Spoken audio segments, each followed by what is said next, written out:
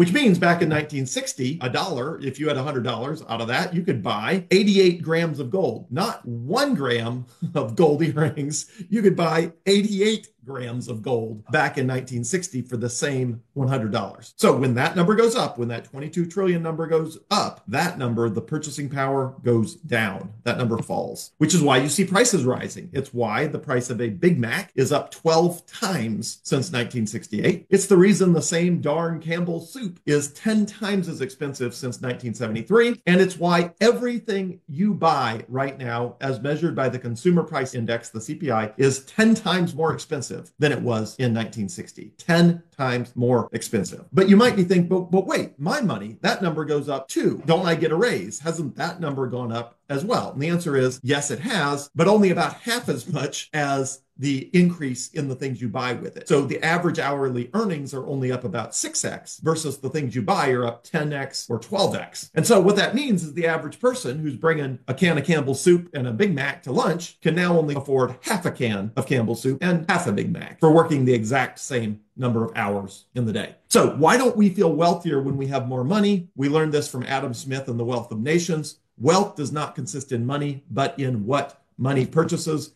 And we've known that all the way back at the founding of America with The Wealth of Nations from Adam Smith. So what's going on here? Well, who manages the spreadsheet? At this point, you might be thinking, wait a second, I thought I just had my money and that's all I had to worry about, but somebody is totally monkeying with this spreadsheet because they're making up all this money, this 22 trillion. They're making it all up out of thin air at about 7% a year, which is making my purchasing power go down. So who manages this spreadsheet? Who's in charge of this? Well, banks keep spreadsheets with the green number. My money on the left, your money on the right, Regions Bank, Trustmark Bank. Each bank records who owns what money, and the Federal Reserve makes sure that two people don't own the same money. They keep track of how much money each of the banks has, and then the banks are keeping track of how much money each person has. And it's actually a big spreadsheet. It's technically Microsoft SQL Server, but it basically operates like a really big spreadsheet running on a really big computer that keeps track of the money. So you might be thinking, what about that red number? If we understand who manages my money and your money, what about that red number, which is all the money? How does it change? Who manages that dollar number that's making your money lose its value? And the answer is the Federal Reserve Board of Governors, especially this guy, Jerome Powell. They basically can go in there with a mouse, double click on the number and add money. They change the number of how much money is in circulation. And that's basically mouse click money. They make money out of thin air. So that is why that red number has been on a tear, going up higher and higher and higher and higher. And if the money supply goes up, easily, the purchasing power decreases quickly.